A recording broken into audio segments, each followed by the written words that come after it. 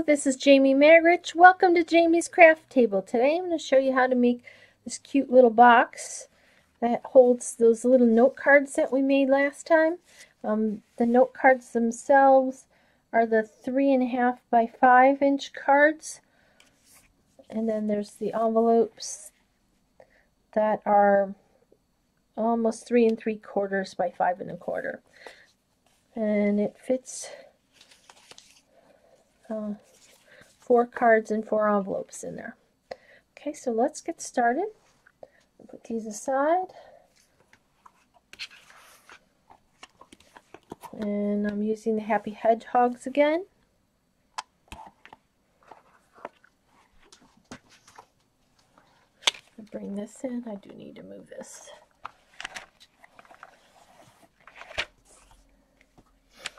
I'm going to make my box a different color instead of white. I'm going to start with a 7 or 8.5 by 11 inch piece of cardstock, and I'm going to open up my trimmer here.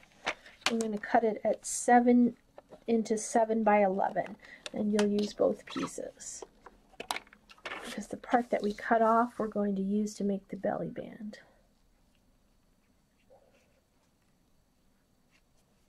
Alright, so 7 by 11, and I need my cutting blade. Okay. This is kind of dark. Let me turn some more lights on. I don't know why this one's off. There we go. Thought I had turned it on. Is that better? Not a whole lot. Okay, well anyway. We're going to score this on the 11 inch side at 4 inches. Move the cutting blade out of the way.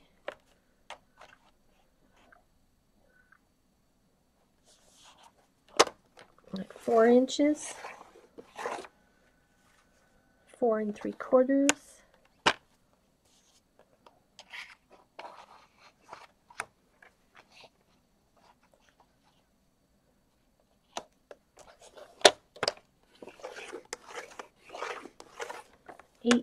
Eight and 3/4.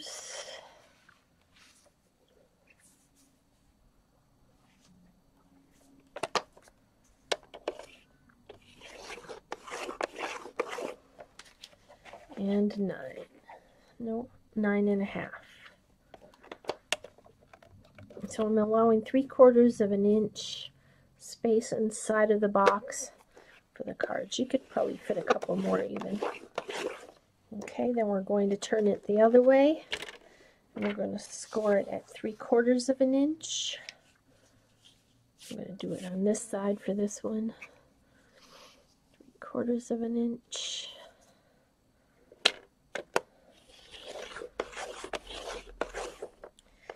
And 6 1/4. And I think it's right there. Or we'll just do 3/4 of an inch on both sides.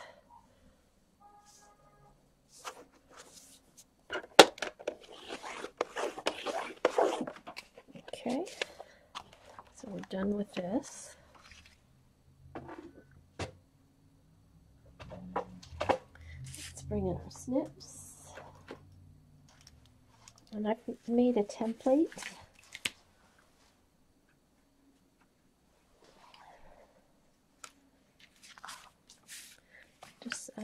Just so you can see here. Move this out of the way. Make sure you can. Okay, so this is the this flap here. So before we get too far, let's go ahead and fold and burnish all these score lines. Where's my roller?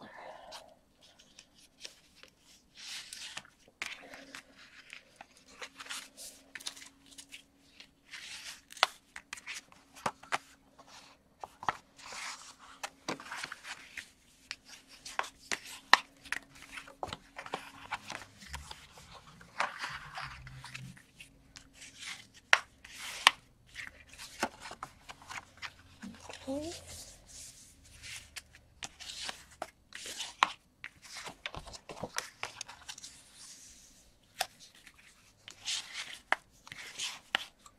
Okay. So now we're going to, these top two rectangles here on both, those two are going to get removed. It's two little, there's a little square and a little rectangle. And I cut the score line completely out. So on this side I cut to the left of the score line, on this one I cut to the right of the score line. Okay. So just, there you go. And this one here.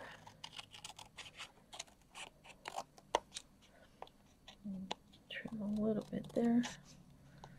Okay.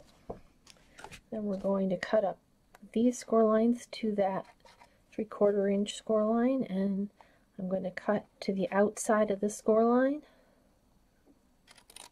the outside of the squares score line.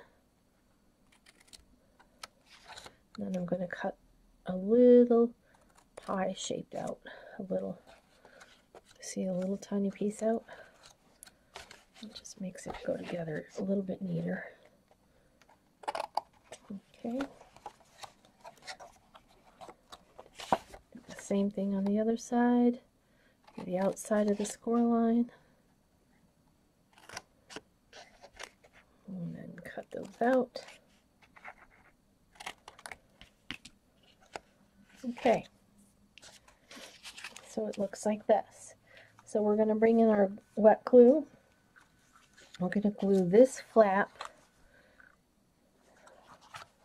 We're going to glue it to the outside of this flap, like that.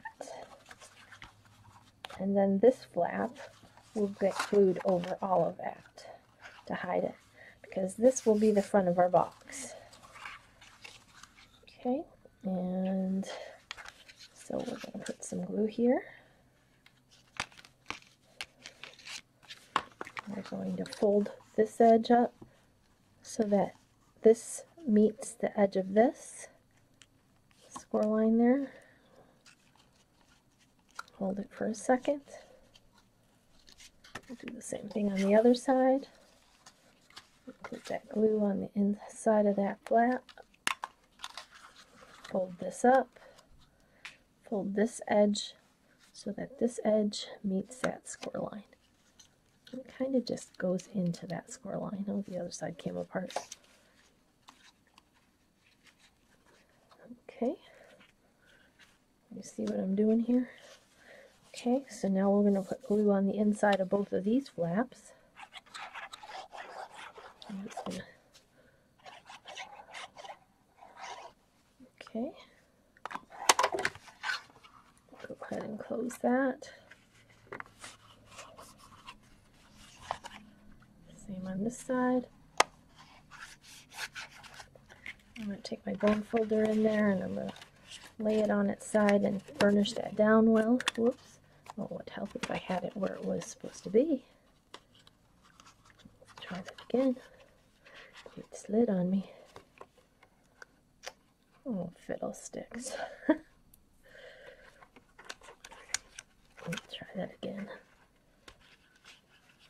There we go.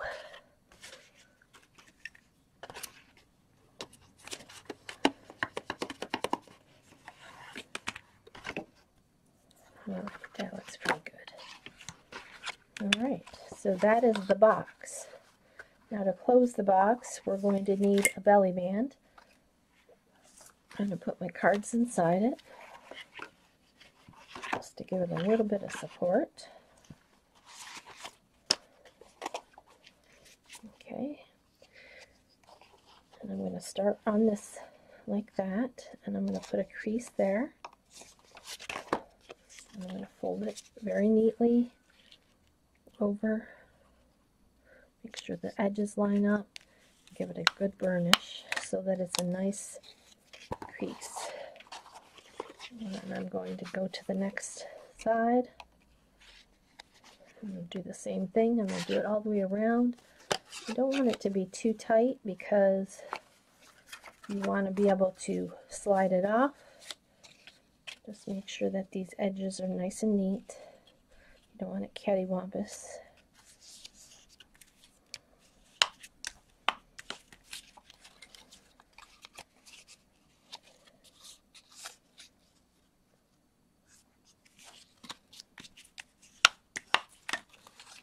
I got glue on my fingers.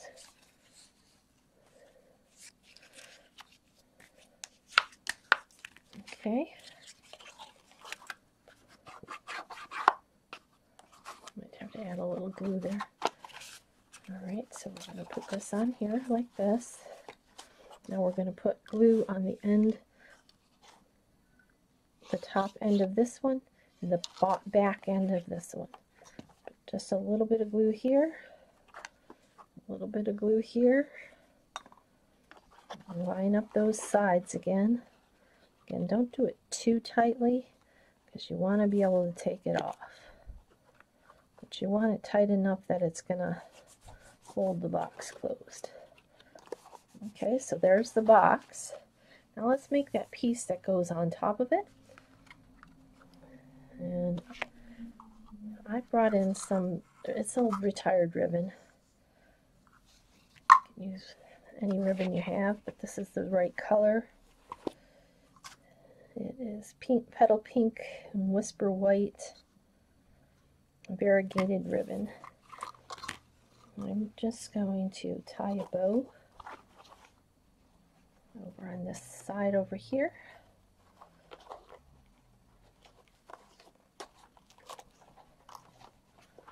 As close to this side as I can.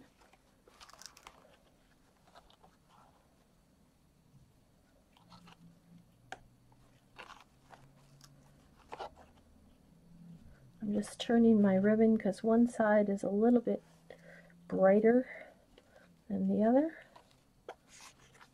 So I want that side to be up.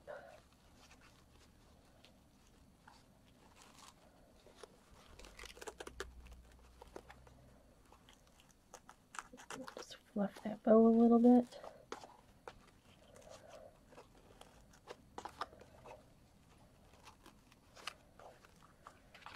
Okay, let's trim this.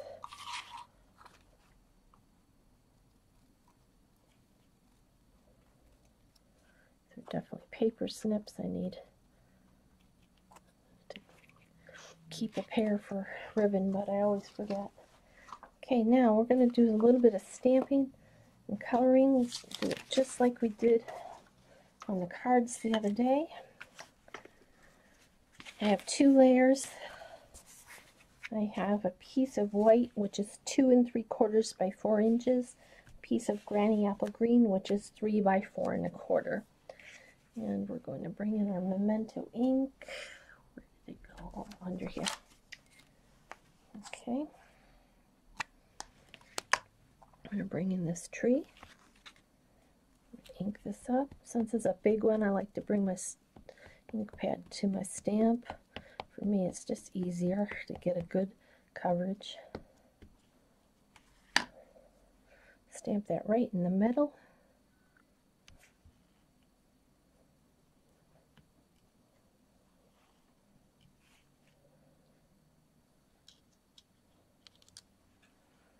Very nice. That's all the stamping. Okay, then I'm going to bring in a few blends. Oh, there's my bone folder. I had it put aside. Okay, I've got the Petal Pink, Light Pumpkin Pie, and the Granny Apple. So I'm going to start by, I'm going to do it probably a little different. I'm going to take the dark Petal Pink, and I'm going to just put a little bit of dark Petal Pink down towards the bases, and I'm using the bullet tip. You can do it the other way around like I did on the other card. Really doesn't matter. Whatever works. Just get that color in there.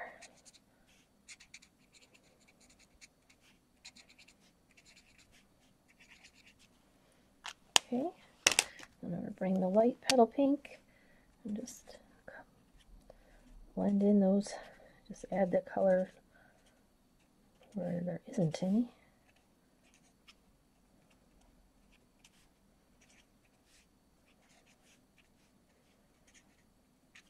Okay, I'll bring in the Daffodil Delight, do the center of those flowers.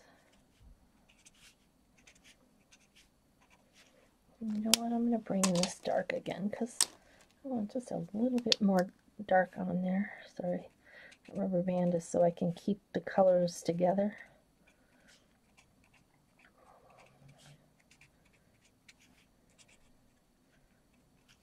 Okay, and then the granny apple, I'm going to do the dark first.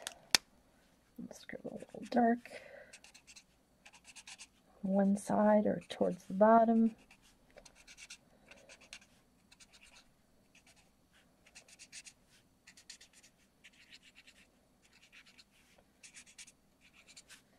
Put some in the branch part.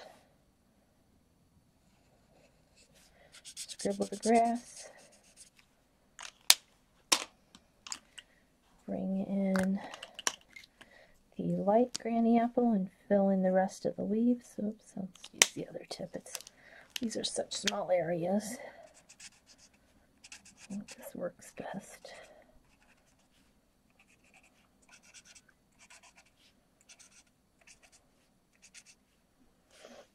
This one I missed altogether, but it's alright, it works. Alright, just a little bit of light grass. Okay, now I'm going to bring in that pumpkin pie. I'm just going to put a little bit on the stem, right over the green. Okay. Now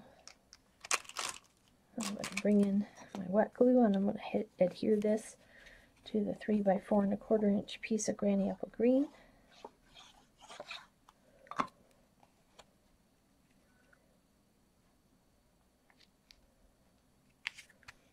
Okay, I'm going to bring this box back in. Oops. Well, that would help if it stayed adhered. I'm going to bring in some dimensionals. This is going to go right in the center here like this. But you only want the adhesive to be on the strip here. And this is also going to help hold the ribbon in. So I'm going to put one here, one here. I'm going to put one kind of over the edge of the ribbon here on this middle. And I'm going to put one more. Take those backings off.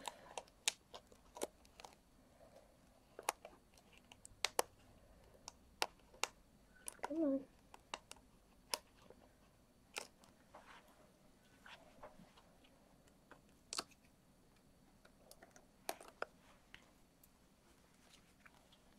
Put this on the front of the card centered. Tuck it under this bow.